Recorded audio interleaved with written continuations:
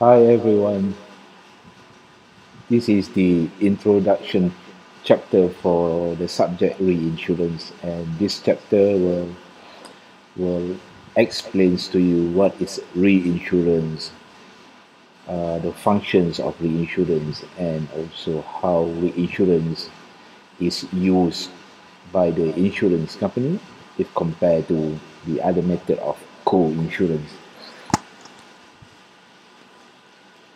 So what is reinsurance? It is actually the actions of the insurance company to transfer part of the liability that the insurance company has assumed under an original contract between the insurer and the insured to another insurance company, which is the reinsurer, in consideration for payment of reinsurance premium.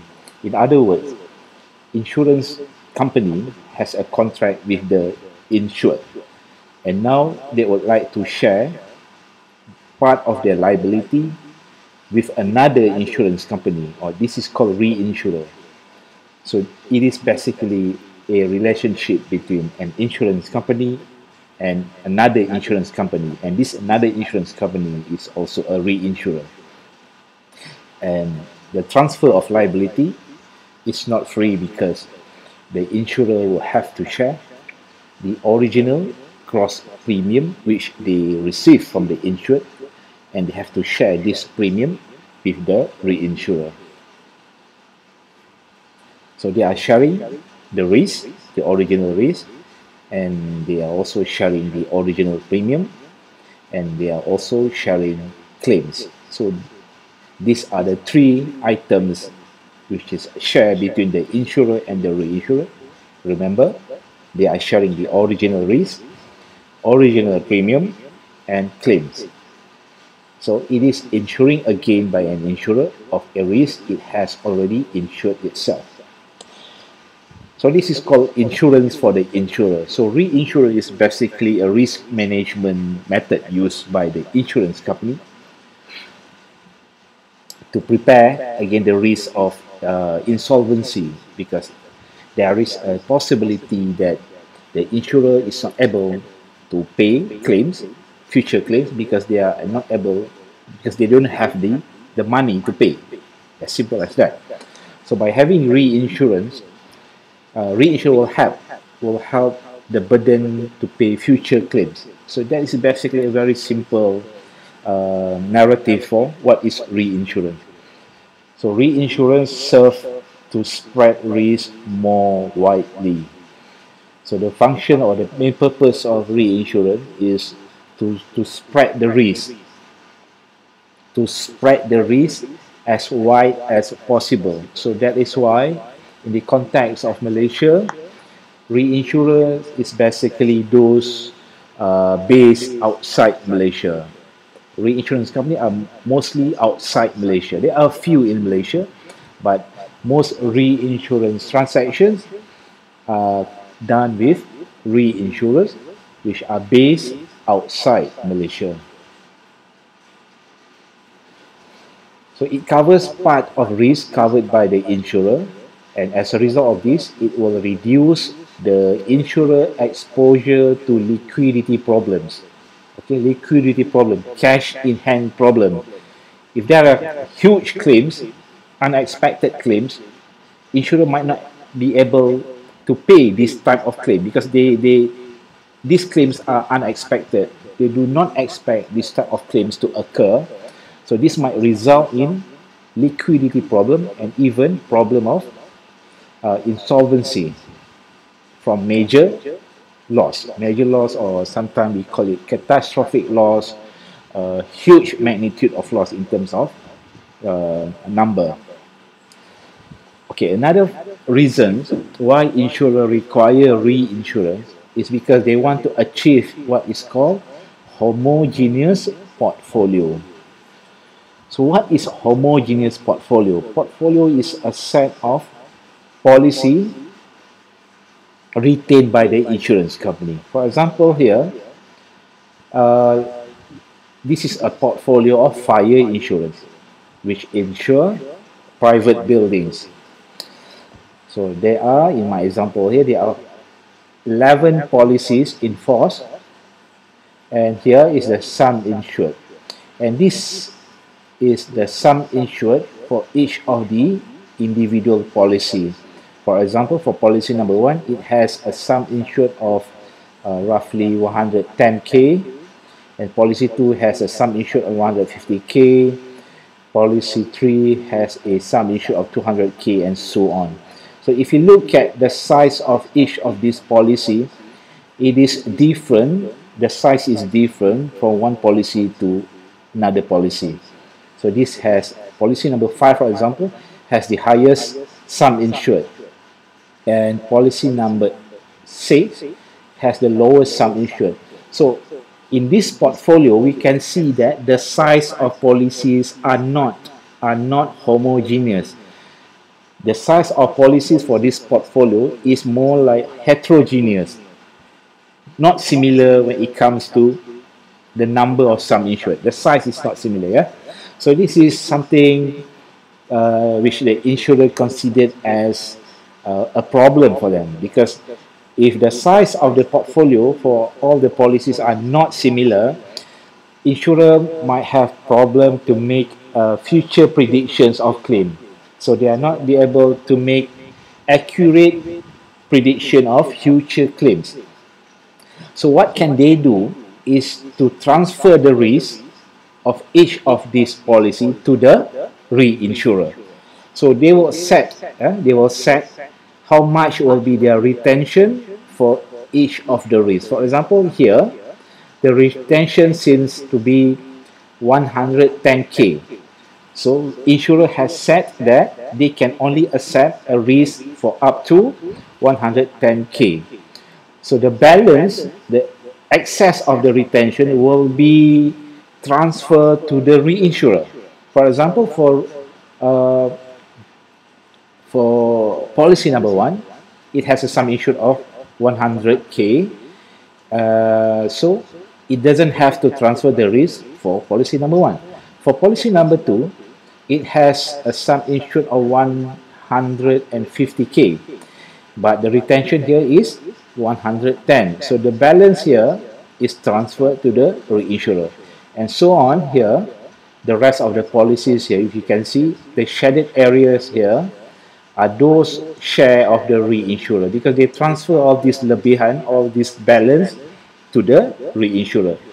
And as the outcome of that, you can see that the size of the portfolio is now homogeneous, because it has been fixed at 110k for all the policies. So insurer achieve what is called homogeneous portfolio with the help of the reinsurer. And another thing, underwriting capacity is strengthened since the reinsurer assumes a share of the risk. So underwriting capacity is basically the capacity of the insurer to accept one risk, because insurer has a limit. They cannot accept a risk with a very, very big sum insured. Because of their capital, they cannot accept a lot of risk. So underwriting capacity is basically limited. Insurer cannot accept all type of risk with different sum insured. To achieve or to enhance, to increase their capacity, what insurer can do is to obtain reinsurance. Okay, with the help of the reinsurer, the capacity is increased. Let's say capacity is set at 100k, 100,000.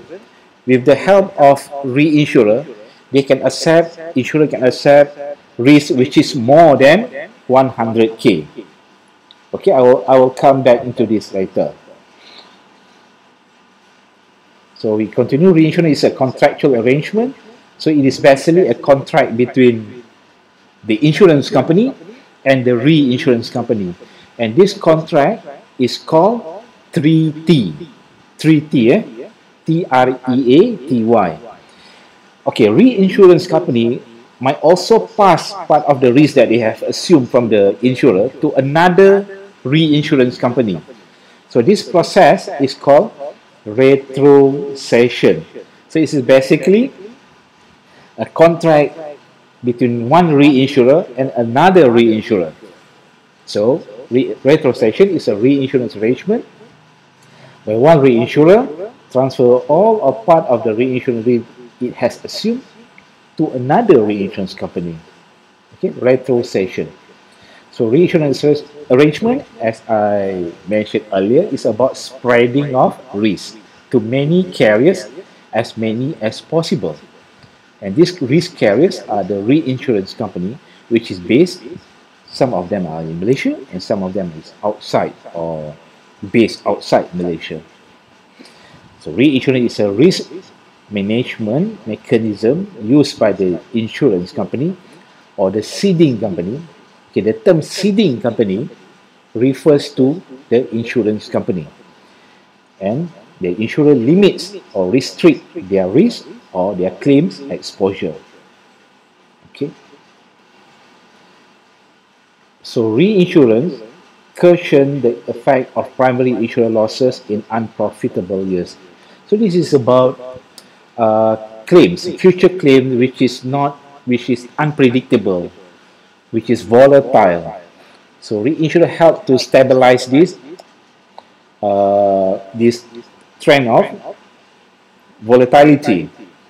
For example, here, if you can look at this is the claims. So this is the claim for 1 year. So the claims reach the peak here, and it reaches the bottom level here, and it goes up again, it goes down again, it goes up again. So you can see the pattern of volatility of fluctuations in time. So what reinsurer do, what reinsurer does is they will help to stabilize this pattern of claim. So there is no more fluctuations as in this pattern here, because with reinsurer the claim will be stabilized. Okay, it will be flat. It will be flattened from January up to December. So this excessive area here are all paid by the reinsurer. So reinsurer help to stabilize the fluctuations of claim.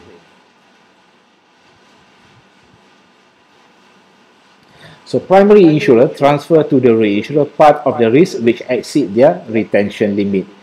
As I showed here, they will transfer all of this excessive risk to the reinsurer, and they will retain some or certain portion of the original risk. So the risk transfer to the reinsurer is called ceding a risk, or known as cession. So cession is a process of transferring risk from insurer to another reinsurer. So primary insurer ceding part of their business, and this primary insurer, we call them a ceding company, or we call them a cedant, or we call them reinsured. So there are different terms used in the context of reinsurance. So the primary insurer is the one who have the contract with the original insured. So we call this insurer who transfer the risk, we call them ceding company, or we call them cedant, or we call them reinsured. Okay, so that is basically what is reinsurance.